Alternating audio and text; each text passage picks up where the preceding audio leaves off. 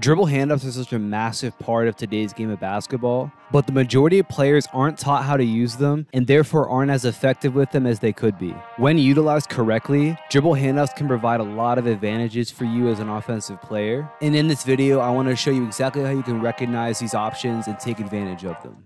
Let's get into it.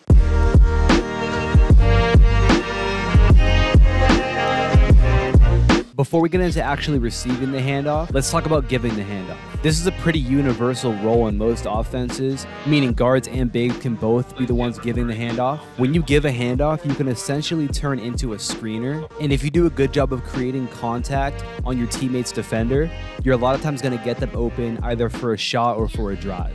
And typically, as long as you're subtle about this, you can essentially get away with a moving screen right here because you have the ball. So the first concept to understand about handoffs is that you want to try and create contact as often as you can when you give a handoff to one of your teammates, because that's typically going to open them up to be able to have opportunities to score or make a play offensively.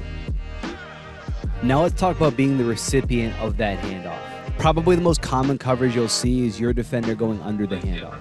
And step number one to being an elite dribble handoff player is being able to hit that three if your defender goes under and gives you space. Shooting is the most important skill in basketball, and as is the case with just about everything else in the game, if you can shoot the ball, everything else opens up and becomes easier. If the defense doesn't respect your ability to hit that three, they'll continue to play under and sag off, and your ability to get downhill and attack is going to become more difficult. So step number one to being an elite dribble handoff player is being able to make the defense pay for playing under you on a handoff.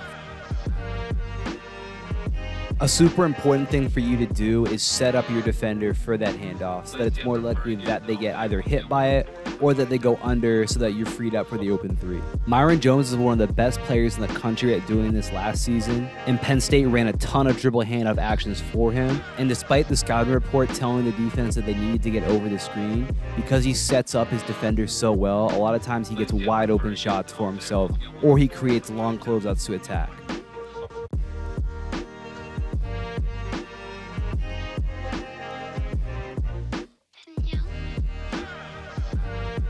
And if that defender doesn't respect that setup, that's where the backdoor cut happens and they get scored on for an easy layup. Not only is the setup important, but especially if you have a defender who's playing over, a lot of times they become over aggressive trying to jump over that handoff. And that's where you can deny the first handoff and be able to beat them going the other direction. This is partly a feel thing and also a chemistry thing with whoever's giving you that handoff. But this is another example of an advantage or an option that's created with that dribble handoff, depending on how the defense plays it. It's also important for you to think about what your defender's thinking about when they see a handoff coming at them. Typically, they're worried about how they're supposed to be defending it, whether or not they're going to get hit by it. By the time that they get through and recovered, this is where their focus is typically not on what you're doing, but more so on what your teammate who's setting the handoff is doing. And this is where you can exploit and attack them. And this, combined with the fact that if you're running to grab that ball on the handoff, typically you have the momentum advantage over your defender as well. So it's actually a lot easier to beat them to the basket than you may think.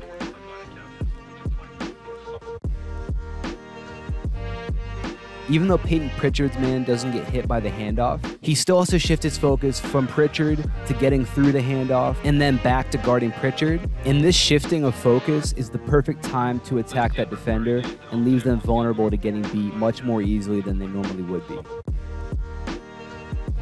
So that's why typically the ideal time to attack is right when you get the ball off that handoff, as your defender is likely going to be occupied with shifting their focus from getting through that handoff back to you. And this is yet another advantage created for you by that handoff.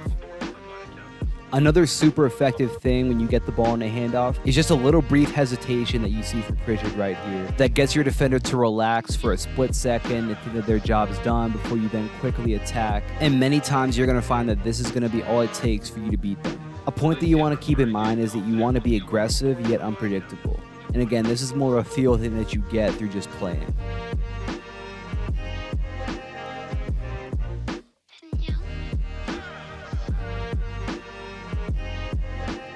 And now when that defender starts to play over those handoffs, whether they actually get hit or screened by your teammate, or if they're just trailing you over the top, that's where you're either going to have to determine whether or not you can get to the basket or pull up in the mid-range.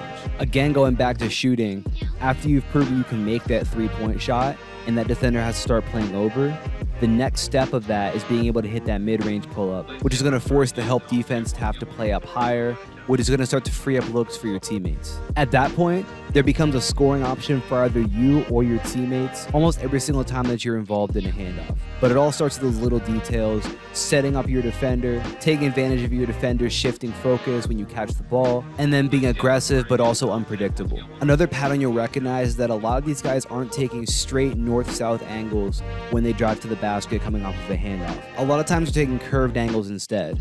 So being able to drive in not just straight angles but in these curved linear angles as well can be a super valuable skill with many actions in basketball, but definitely when it comes to handoffs. This is definitely something you can work on as well. Make sure you follow me on Instagram at Vision Driven Basketball for more on this. All these different shots and scoring options are things that we work on inside the perimeter scorer system. So if you're not a part of that, I'm going to link that in the description below if you want to check that out. There's certainly more when it comes to dribble handoffs, and a lot of that can vary from team to team and offense to offense. But at the end of the day, if you can master all the stuff that we talked about, you can be a very, very good offensive player using these dribble handoffs. If you guys enjoyed this video, make sure you drop a like and subscribe, and grab my free Elite Perimeter Score workout down in the description below. Drop a comment, let me know what else you want to see. Talk to you guys soon. Peace.